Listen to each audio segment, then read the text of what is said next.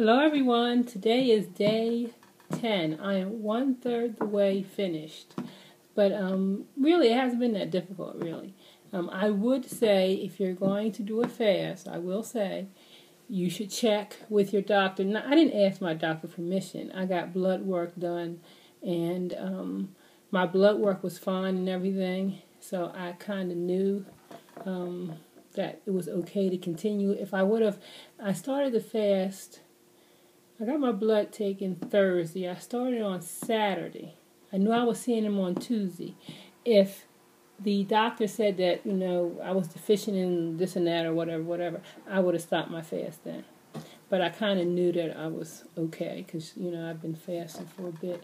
I just never had a 30-day fast. But anyway, I knew on day 10 I was going to start putting a little more protein in my diet. So what I'm going to do is I'm going to use the rice protein.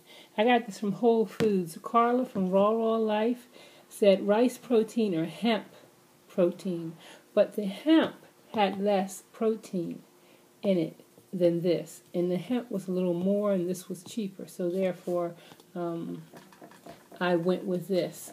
Also, before I started fasting, as a way to stay regular, and chia seeds, supposed to have all these things that they do.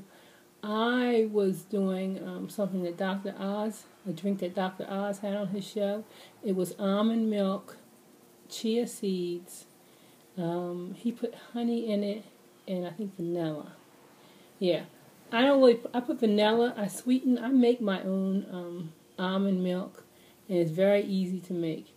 So I sweeten my almond milk as sweet as I want it to be when it's blending, and I just put the chia seeds in. But what I'm going to do today, instead of one of my juices, I'm going to use the almond milk plus this, plus the chia seeds as to give me a little more protein. In the evening, I don't really feel like drinking the last drink. I'm kind of, my appetite has been like nothing, and I've still been cooking and doing what I need to do.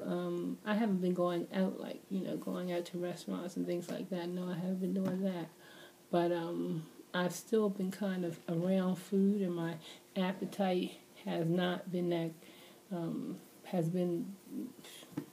sometimes I'll have cravings, but I'll have cravings for not junk. I'll have cravings for good food.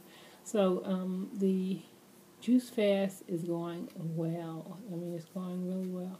And I can't wait to get to day 30.